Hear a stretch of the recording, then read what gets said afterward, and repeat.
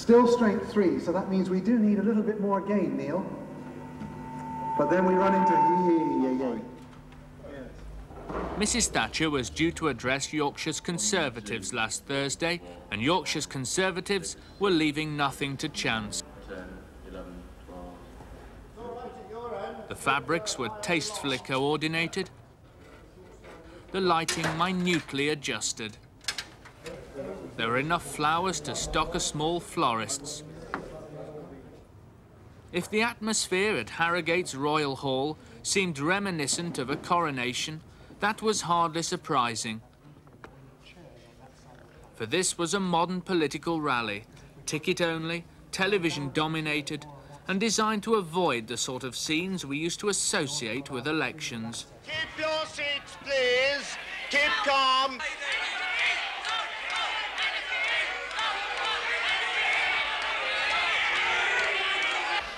We'll soon get rid of these eccentrics.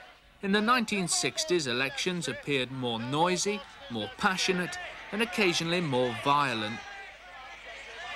Politicians both endured abuse and dished it out. Who have come here for a serious political discussion. Serious with you talking?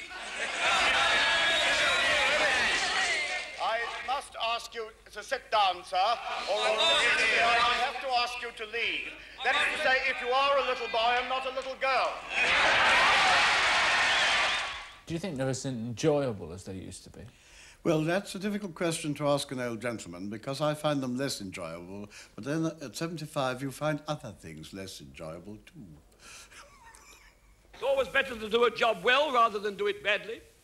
I believe that we can say quite honestly to the country, we have done nothing. Not only an honest job.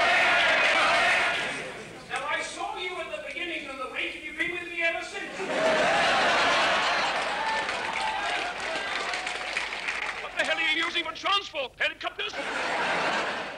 I never wasted much time on those who were just simply Mickey-taking.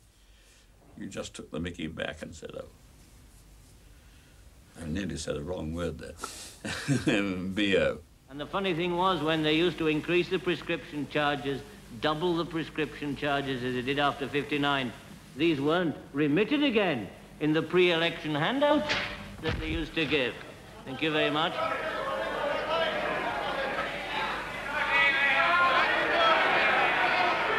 Quiet, please.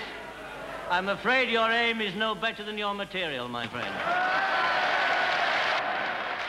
If they were just shouting or drumming or making a noise, I mean, you just sort of took them on. But mainly I found it very helpful to invite them to, you know, sorry, I couldn't hear, say it again, and then you come back. Even your Conservative leader described Rhodesia as a police state. You wouldn't last long there, my friend. Now then.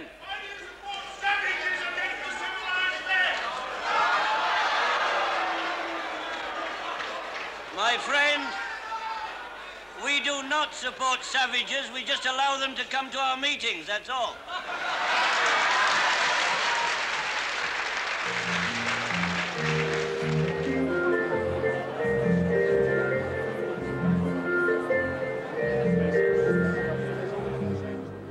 Nowadays, the political managers are more fussy about who comes to their meetings.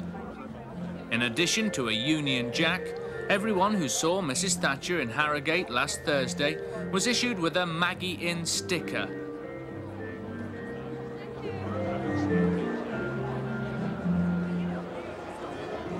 To get a ticket, you either had to be a card-carrying Conservative or to have had a party member vouch for your good behaviour.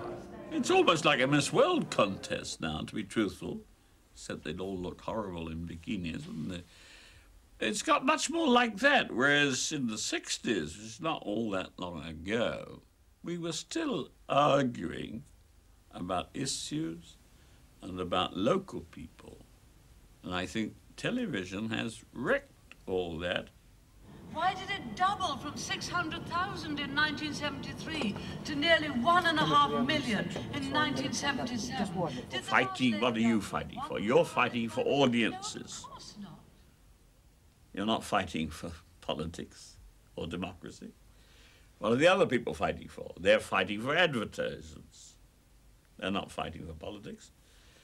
It will destroy democracy.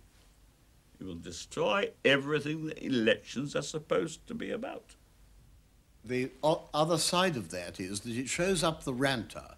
If you record a man ranting like an old-fashioned soapbox orator, I think that it's a very good thing that he should be shown up, because it's a very bad form of oratory or even democracy, if one cares to use that overused word. Mentioning no names. Mentioning no names at all. The Prime Minister went to a meeting at... No, let's examine the matters carefully. Yes, less carefully. We must all give her due. That's right, isn't it? Now... Michael Foot's platform style earned him the reputation of being one of Britain's greatest modern orators. But the technique which rouses audiences in the hall may not be the best way of appealing to the voters at home. Behind the scenes at Harrogate, a technician mans Mrs. Thatcher's secret weapon, an American auto-prompt device, which feeds the text of the evening speech via hidden monitors onto a pair of glass screens in front of the Prime Minister. And the idea is, you see, you don't have to look down at your notes, but you gaze into stars, looking very sincere, and the public are taken in. I think it's a perfectly legitimate device, but it only slightly amuses me. You're not planning to use one? I certainly will never use one. I hate gadgets. I saw Reagan do that in London. It's all a lot of nonsense. You wouldn't have had one? No. You get a better impression of sincerity, the media advisors say, if you appear not to be reading. It's coming straight from the heart. I'm not sure that's true at all. It just means you've spent 8 hours trying to rehearse a damn thing. Everything in our programme has been costed and is included within the programme of our national plan, within our tightly controlled and rigidly expended government expenditure programme for the next 5 years. What about Vietnam? Michael knows we have no plans for expenditure in Vietnam. Wasn't it? Thank you.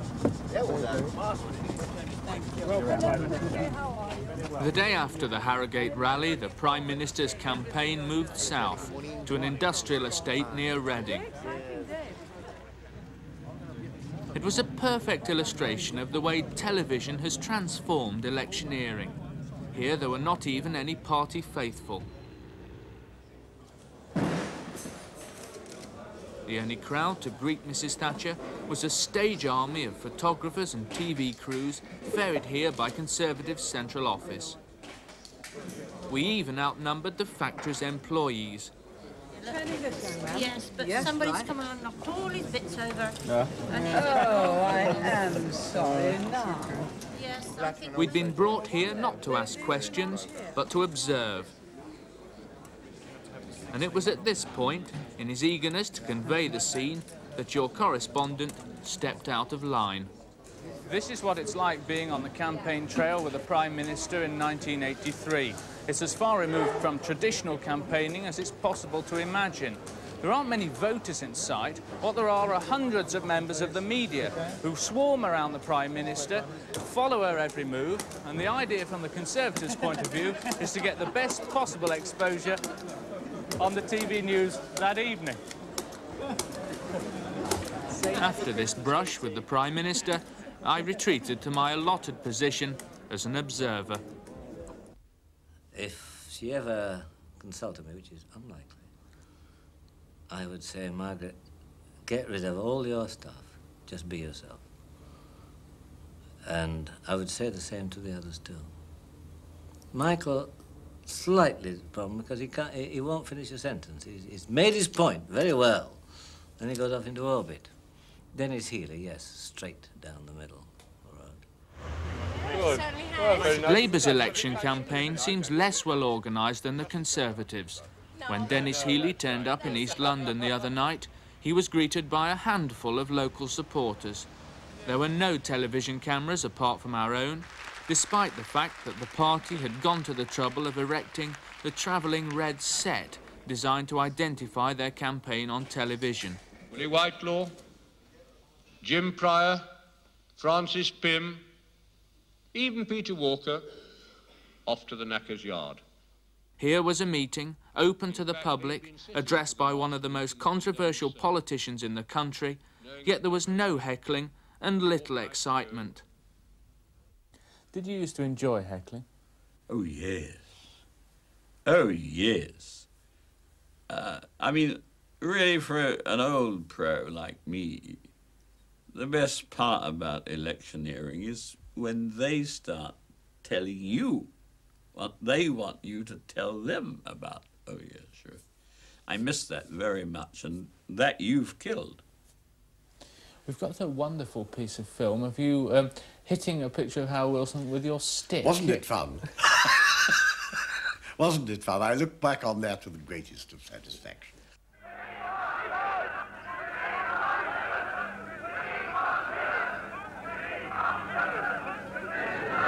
Yes, you may want Wilson, but I doubt whether he would be very proud of you this afternoon.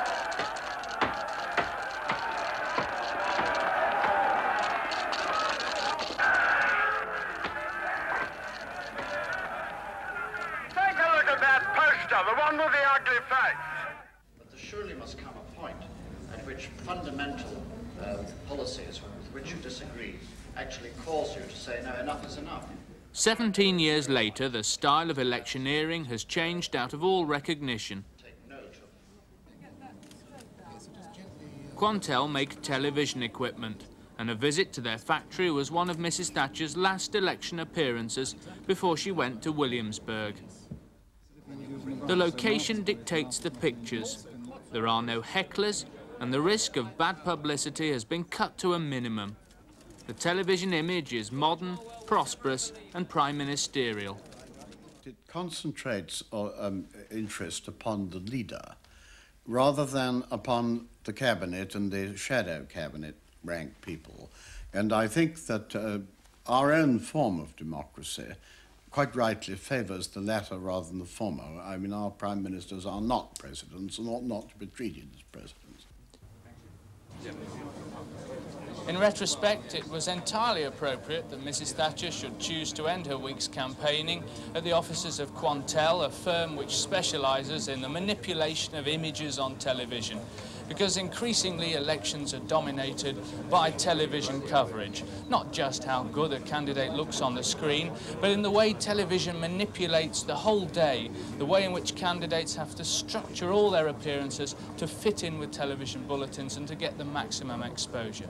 So it looks like being goodbye to the days of the big rallies and the hecklers, and hail to the days of the television image makers.